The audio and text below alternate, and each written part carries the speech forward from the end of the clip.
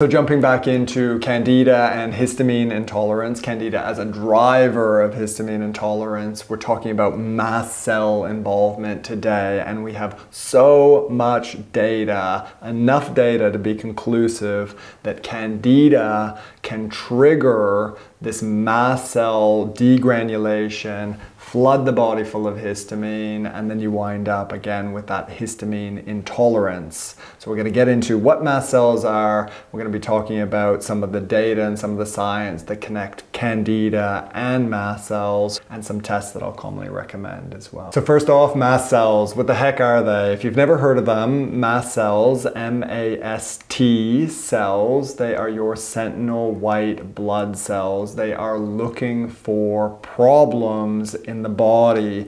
They do a couple other things, a bunch of other things. They're involved in tissue repair and angiogenesis, the formation of new blood vessels. But today we were talking about them as these immune kind of activation sentinel cells.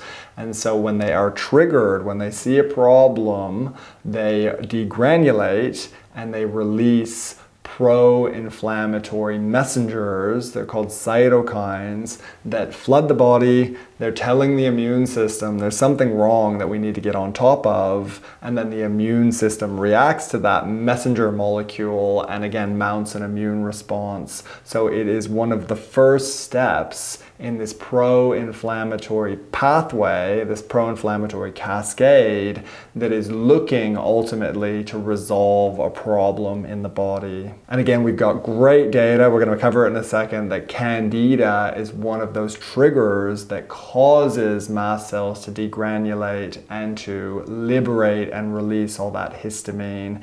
It's basically like a histamine switch. So if you've got a Candida overgrowth in your gut, it's that switch to the immune system to liberate and to release that histamine into the body. And so not such a surprise, mast cells are involved in a bunch of autoimmune conditions. The ones that we have really good data on are autoimmune conditions like rheumatoid arthritis, type 1 diabetes, and multiple sclerosis.